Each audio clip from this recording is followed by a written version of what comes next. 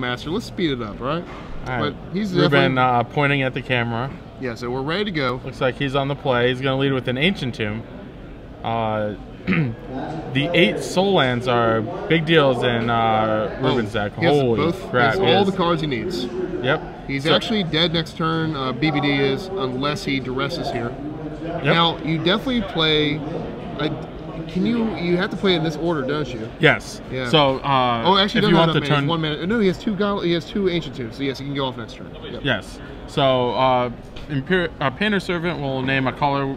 Doesn't really matter which color. Right. And then Grindstone, it mills 2 cards. Oh, BBD. And if they're the same color, repeat it. Yeah, BBD is dead right here, I think. Yep. Unless BBD somehow gets either the Gitaxian Probreed or the he has a Lotus Petal that he can make black mana. Yeah. But doesn't look good. More than likely, BBD is just going to die on turn 2. Yeah. So he has Infernal Tutor he keeps on top, and then a Trop Island. Trop Island's an interesting addition in the Storm deck. What's the green for? The green is for sideboard cards, namely Abrupt Decay. Okay. Cards like Chalice of the Void and Counterbalance, incredibly difficult to deal with conventionally. Sweet deck, Brian says. Cool story, bro. Thanks for the skill-intensive finish. Slide your deck over to the right and dead. Alright, the casual turn 2 kill from Reuben Bresler. And that's kind of the shrug, you know, you can't come into a Legacy tournament and be upset by that, because that is what the deck's built to do. Absolutely. It's built to kill you on turn 2. If they do it, bully for you. That's basically Reuben's best possible draw. Right, it doesn't get better than that. Right. So and Brian is very capable of those draws as well. Right. I've killed people with Storm on turn 2 quite frequently. Right. It's even possible to kill somebody on turn 1. I don't think I was playing against you, but I played against a Storm player. It was in an invitational a couple ago, and I not only Thought Season turn 1, but Therapy pulled another card out and then died on turn 3. Yeah. After a Thought Seize and a Therapy, I'm like, I didn't think that was possible. I thought he was cheating somehow and added some Storm counts, but nope. Deck is very resilient to hate. I mentioned earlier your fall in the top 8, which is kind of why we said we can never count anyone out, because I would have put my house on you against the Elf deck that had the triple therapy that game. I would have sold my car, or at least take the title of my house, my car, put it on you in the match, and I would have been broken homeless. But it's not like it was your fault. Thankfully you didn't. Thankfully I didn't. It's not your fault. It's just sometimes these decks can just, in Legacy, there's answers, and you draw enough of them, you can stop any deck no matter how bad the odds are. Right. So we're here to the sideboard. What is BBD sideboard in? I can help with I know what Painter Servant's All right, so I wouldn't imagine BBD sideboarding much. One of my biggest rules about this deck is, unless you're absolutely positive, do not sideboard. Right, because when you water down your Storm, a Storm deck, it gets pretty nasty. Right, you might think like, oh, I lost two permanents, Painter Servant and Grindstone, that I can Abrupt Decay. Right. Well, the problem with siding an Abrupt Decay is you combo less frequently. Right. In addition, the other aspect of Reuben's deck that's so important is his 8 Blood Moons. Right. Or 6 Blood Moons.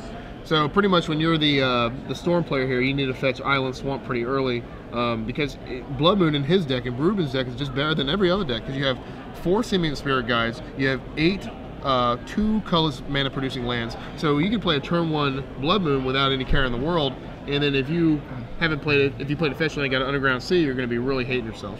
Right. So yeah, generally Brian only have 1 source of blue mana, 1 source of an island, and then like maybe a Lotus Petal might get him a starting black mana. Yeah, it seems like Blood Moon is less effective against your deck than a lot of decks, because you do have access to the artifact mana as well. Yes, in addition, BBD has 1 island, 1 swamp. Okay, so a few cards that Reuben's going to bring in.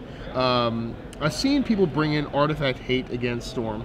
It's kind of questionable at best, because when you have the LED, you can easily go off, and when you play the LED, so like a Manic Vandal is not the greatest. No. A Phyrexian Revoker seems like the best possible one, because it stops it, cold-hearted. So yeah, Phyrexian Revoker is actually very good in the matchup. Unlike Pithing Needle, it can stop mana sources. Right. Yeah. So he can name Lion's Eye Diamond or Lotus Petal. Right. So we're gonna see the Phyrexian Revoker come in. And the big card for Reuben is 4 copies of Thorn of Amethyst. Right, yeah, and if we could pull Thorn of Amethyst up on the screen here, it's a card not really played too much because it's usually in the decks only that have City of Treasures and Ancient Tombs, because especially on the draw, you don't have time to tap 2 lands the hard way and play this card. It's much better through one of the cheating ways to sneak it into play here. So we're going to see Thorn of Amethyst come in, making things cost 1 more. We're going to see Phyrexian Revoker come in, and here it is on the screen. Non-creature spells cost 1 more to play. And if you notice, Reuben's deck has 17 creatures made, so it's not really going to hurt him too bad. Right. And the other thing about Thorn of Amethyst, Sphere of Resistance is the exact same card, except for it makes all spells. Right. This is only non-creatures. Yeah, so it doesn't hurt him as bad. Doesn't hurt him as much. Because he doesn't want Thorn of Amethyst against other creature decks. Right, exactly. What did he? I think he boards out Chandra Pyromancer. That seems miserable in this matchup. Right. That's a. Reuben was calling it Red Jace. Red Jace, yeah. I think it's something that you can repeatedly draw cards with. Right. This is not an attrition matchup. No. And the other card I would take out if I was Reuben is Lightning Bolt. Yeah, Lightning Bolt. So that's exactly 5 cards for exactly 5 cards in. Phyrexian Revoker, 4th Thorn of Amethyst. Red Elemental Blast, can stop a Brainstorm. It can stop. Reuben also has a couple of tutor target. He has Imperial Recruiter. Yeah.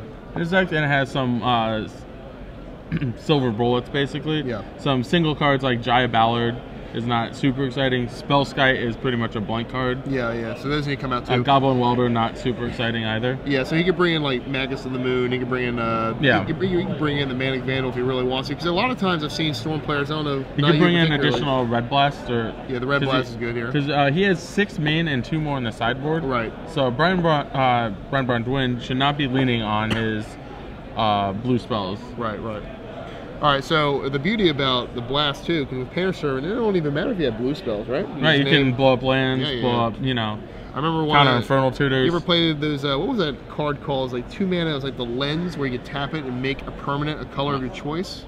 I forgot what it's called, Distorting Lens. Yes. I remember playing Distorting Lens with all the Blast, too. It was pretty fun F&M deck. Well, it's fun for me, not fun for other people, but it's the blowyourlandsup.com here.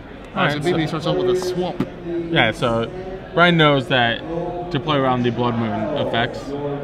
So he's fetching out a Swamp, likely going to see a Duress. Yeah. Yep. It looks like he has a... Yep, there it is. The old M14 Duress, I think, right? It's the picture multiple times. Come on, Brian. You don't need those. He has Sweet Dark Rituals. Okay, we'll let it have it. That's a lot of Painter Servants. All right, so only one option. Yep. If Brian somehow had a Lotus Petal and a Cabal Therapy, Reuben would not be happy. Therapy would just be the bee's knees here. He only has, what, 1 Therapy? No, 2 main, 1 in the board, so he's up to 3 after sideboard. Does he have a Therapy in his hand? Because that would be just... Even though he's going to only get 2 of the Painter Servants, just don't take 2 Painter Servants out of the picture. It's not bad. And then if he did bring in the Abrupt Decay, that last one, he is just out of... I think Reuben... I understand why Reuben would want to play Phyrexian Revoker. Just to up the clock and to stop him. He probably won't die. Yeah, but he's therapy, this really weak to therapy right here. This would be a disaster. Yeah. So Reuben names the default card in this matchup, Lion's Eye Diamond. Yeah, there's no need to play it now on Lion's Eye Diamond because A, Duress doesn't hit Revoker, and B, if he has a therapy, I would rather him hit my Revoker than the only way I can combo off and win. Because I'll be down to 1 Painter Servant after that, and chances are not looking good here. So Reuben's taking a risky play here. If BBD, when he preordains, does not see a therapy, then Reuben will skate by or unscathed. The other option that Reuben needs to consider is, what if Brian just has a turn 2 win in his hand? Yeah. That's it's not very frequent, but it's very much a possibility. Right, and he's playing the safe route against it. I think with a hand that bad that Reuben has, I would probably still play the Painter Servant. Yeah, what if he draws if he draws... So here's Infernal Tutor and Past in Flames, I believe. Right, so he's going to be safe. He's going to take, he's likely going to take one of them because he needs a way to come up. He wants both of them, however. Okay, so... I think he's going to set up for... I believe Brian's going to go for turn 4. Oh, wow, he drew a mountain, so now he has access to Blast after he plays Painter Servant, so he can counter any spell in BBD's deck. Alternatively, if Reuben wanted to, he could just Stone Rain. He could. Literally, all permanents are blue now. Yeah, I think he's not going to. I think he's going to go the safe route, because he's going to next turn then play 2 more Painter Servants and then just have the clock. The 1/3 clock. So, yeah, it looks like Brian does have a land. So I think what I expect is a Brainstorm first here to shuffle away the dead Lion's Eye Diamond. Right. And then if I was Reuben, and then one of his Brian's Infernal Tutors is probably going to be cast this turn because he already has Past in Flames.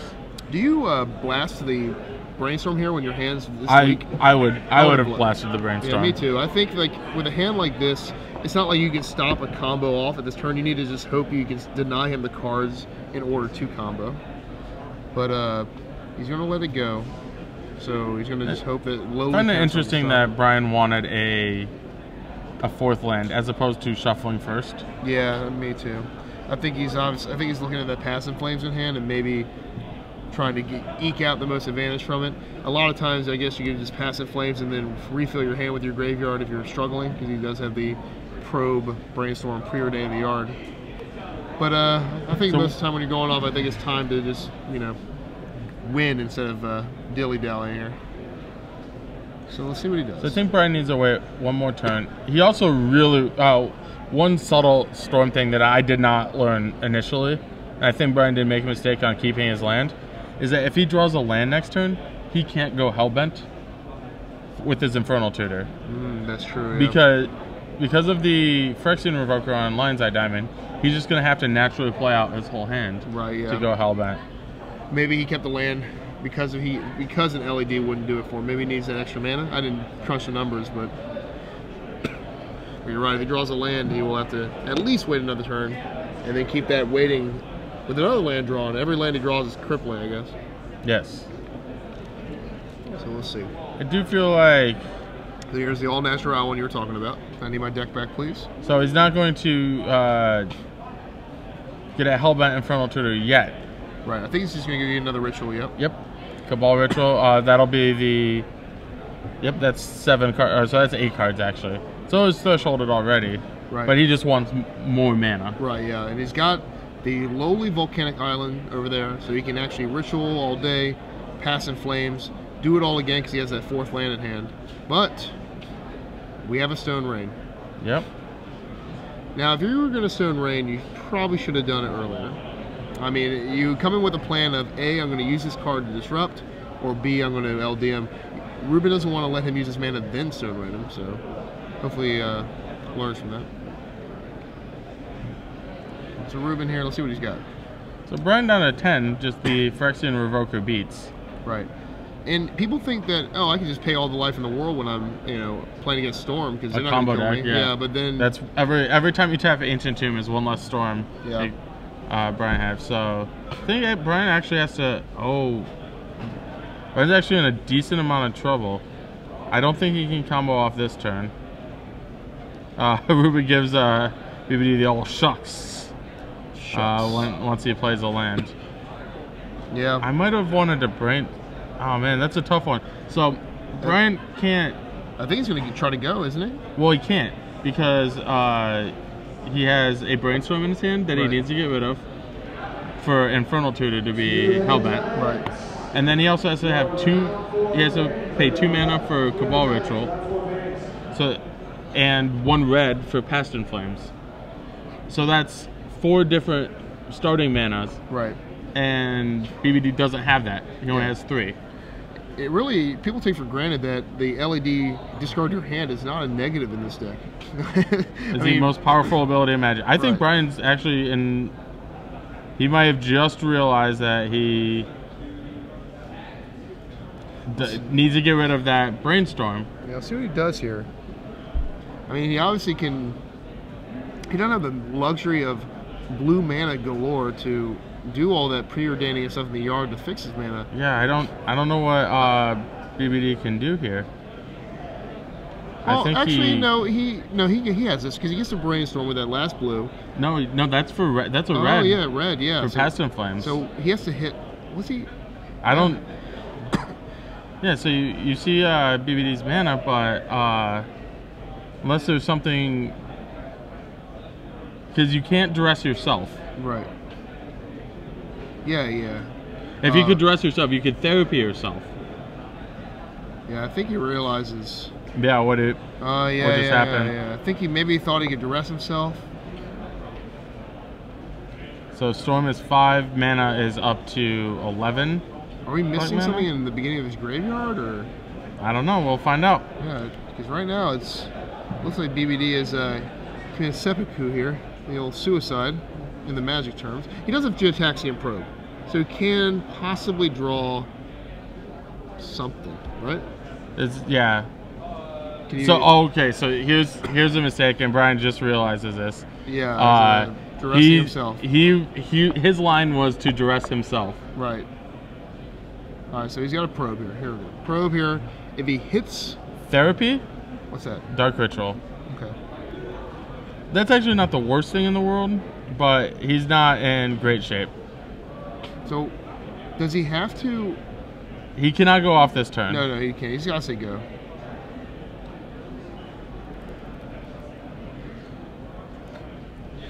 So next turn, it's conceivable that BBD can brainstorm and like he needs some more mana. Right.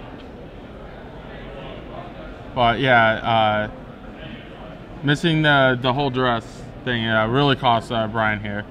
He's still not out of it because Reuben cannot kill him. Right. And there's no banner burn, thankfully. Yeah. He had what, 14 mana floating. He shakes his head. It's okay, BBD. We love you, buddy. Happens to the best of us. So pretty solid draw from Reuben. Phyrexian Revoker. And if I can segue from it, it's another reason why people ask, why do you play that garbage Esper deck all the time? Yeah. When you play the same deck over and over and over, it really minimizes mistakes. Even though my percentage chance of winning is like 30%, still, BBD's an amazing player, but playing a brand new deck is a little bit rough.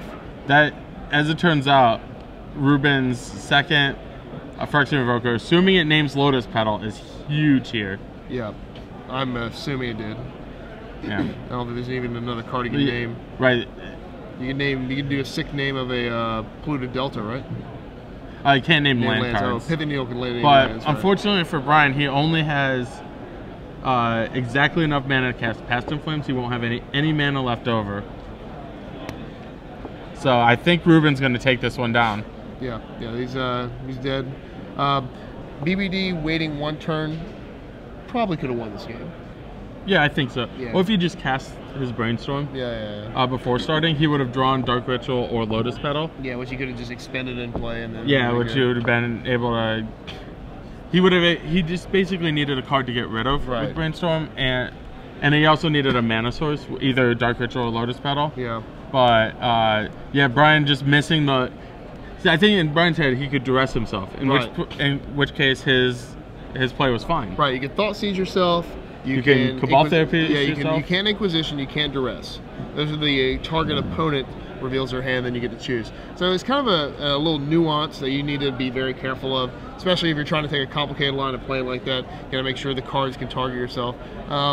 Historically speaking, you're playing Reanimator decks always Thought Seize themselves when they're desperate, discard their card, and that's how they go off. Dredge is another deck that uses Cabal Therapy on itself. Not all the time.